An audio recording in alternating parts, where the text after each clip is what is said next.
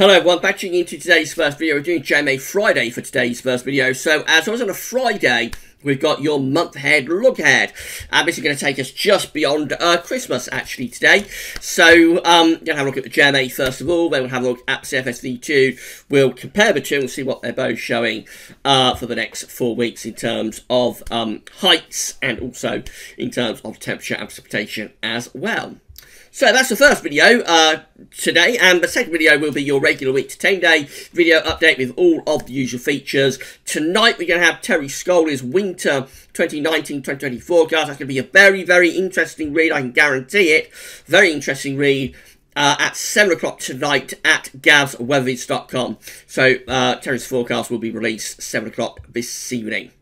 But starting us off today is JMA Friday, as always on a Friday. So we're going to begin with the JMA 500 millibar height anomalies from the Arctic and North Pole view down. So this, of course, is the North Pole of the Northern Hemisphere, and the Arctic just here.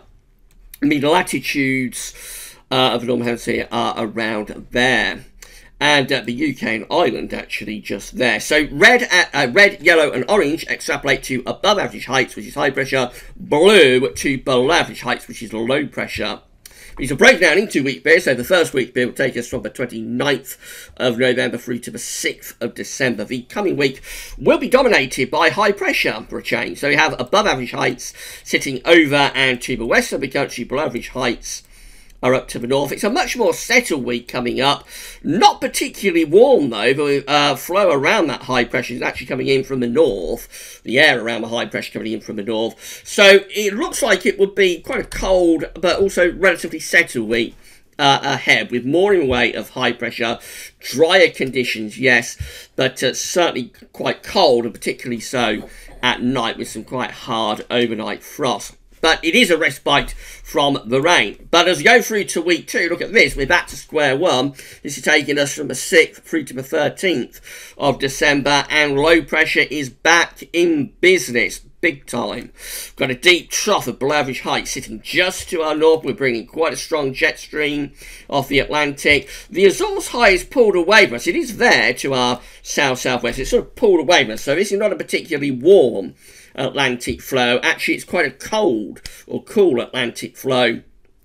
But more than temperature, the main thing is just low pressure driving back in from off the Atlantic, turning us very unsettled once again from the 6th through to the 13th of December. And then weeks 3 and 4, taking us from the 13th to the 27th of December up to just beyond Christmas, still looking very unsettled. Low pressure continues to be sitting around Iceland. We continue to be bringing in these westerly winds, so it just continues to look really unsettled there. Further bouts of wet weather driving in from off the Atlantic, plenty of rainfall too. It's a 2 weekly anomaly, so there could be some transitional periods in there. You might get a few days of higher pressure, drier conditions, but overall those 2 weeks look very unsettled with that low pressure centred around Iceland, and not particularly warm either. Yes, we do have a ridge in the middle of the Atlantic, but it's not in a position to bring up particularly mild air from the central Atlantic. It's sort of pulled away from us a little bit to our west-southwest, which means that the air is probably driving in from sort of Canada, Greenland, across the North Atlantic. So it won't be particularly mild with that, but again, the main thing is that it is very, very unsettled.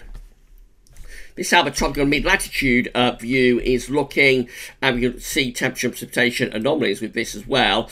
The North Pole and the Arctic and Scandinavia, so the northern latitudes off the chart with this up here, but we can look at that view down so we know what's going on to our north. The 500 millibar height anomaly for this week from the 29th of November to 6th of December places an area of above average heights over and just to our west, so it does look more anticyclonic. However, it's quite cold. The temperature anomaly is forecast to be colder than average this week, as it is through many central parts of Europe. A couple of weeks ago, this was looking like a relatively mild start to December, so this is quite a change, I think, on what's being forecast a week or two back. We now have quite a cold week coming up under high pressure, and certainly some quite hard overnight frost, I would have thought. It's also drier though, that's the good news. So precipitation anomalies are drier than average in the week ahead. A respite from the rain, definitely make the most of it, because as we go through into week 2, low pressure is just driving in from off the Atlantic, and it's a deep area of low pressure as well. Temperature anomalies lift up a little bit, although it still looks colder than average for northern and western parts of the country, close to average or a little bit above for England and Wales. It's not a particularly mild week anyway, but the main thing with this week is that it's turning more unsettled again. So rainfall anomalies are going above average once again here from the 6th to the 13th of December. We're back under the cosh of low pressure, and so the precipitation anomaly is back above average once again. Another wet week there. And then into week 3 and 4 from the 13th through 27th of December, going just beyond Christmas. Again, continues to look very unsettled. Low pressure is in the Atlantic and driving into Ireland and the British Isles as well.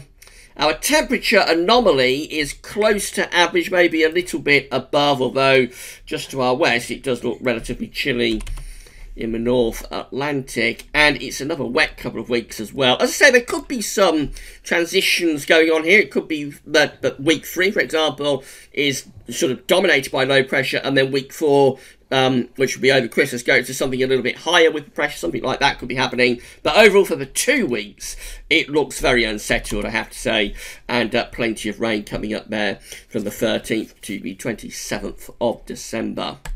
Let's have a look and see how the CFS V2 compares. So again, these are 500 millibar heights, break it down into week periods. The first week period will take us from the 29th of November to the 5th of December, and the coming week we'll have high pressure in control, above average height sitting over just the west of the country. It's not particularly warm. We'll be bringing in the winds around that high pressure from a northerly direction, so quite cold underneath that ridge, and very cold actually for eastern and northeastern parts of Europe, with this trough of low pressure bringing true Arctic air into particularly the northeast of Europe. Baltic areas will be turning rather Baltic in the week ahead. We go through to week 2, which is the 6th to the 12th of December, and in agreement really with what the JMA is showing, the above average heights pulling away into the Atlantic, below average heights developing up to our north. Here come the westerlies, they're coming back, so obviously that's turning more unsettled, particularly for north and western areas, but I would assume all areas really are turning very unsettled there. Week 3 looks really unsettled. This is the 13th to the 19th of December. Low pressure, below average heights over and to the north of the country. Above average heights pulled out into the middle of the North Atlantic.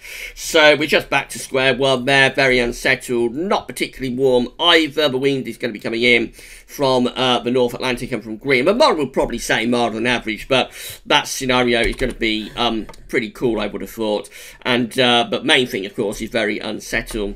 And then into week 4, which is taking us from the 20th of December to Boxing Day, the 26th. Low pressure is still in control, so it remains very unsettled. We have got higher pressure building to our south and also to our southeast. So what this would do if it came off, it's 4 weeks away, remember, but if it came off, it would turn things a lot milder going up to Christmas, as the winds would swing from that sort of polar maritime northwesterly, but having week 3 to much more of a southwesterly type flow. So that would lift the temperatures up. But of course, with low pressure dominating, it would still, even then, be very unsettled with bouts of heavy rain continuing. Week 1 temperature anomaly from the 29th of November to 5th of December, and this is a change on what was being shown a couple of weeks ago, I think. It's colder than average, and quite substantially so. For England and Wales, the anomaly is actually going down to 3 degrees below average in the week ahead, with those blue colours showing up there. So just to show how things can shift with these models. They are, particularly with temperatures, they are very much favouring warmer than average or milder than average temperatures all the time, and they do have to be dragged very often kicking and screaming to anything colder, and you make your own mind up about why that is the case, of course. It's not for me to say, but it is very apparent that these long-range models are very much set up towards above average temperatures. And so we do see these changes, and this is one of them, now looking much colder than average in the week ahead, from the 29th of November to the 5th of December. We're back to milder than average conditions, though, in week 2. This is the 6th to the 12th of December, above average temperatures there. Week 3 is also above average temperatures. That's the 13th, 19th of December. And then week 4 rounds it off, and that also is another milder than average week from the 20th to 26th of December. Precipitation-wise, we start off significantly dry above average into that area of high pressure from the 29th of November to the 5th of December. It's cold and dry with night frost. The high breaks down in week 2, which is the 6th to the 12th of December. Start going above average rainfall to the north and the west.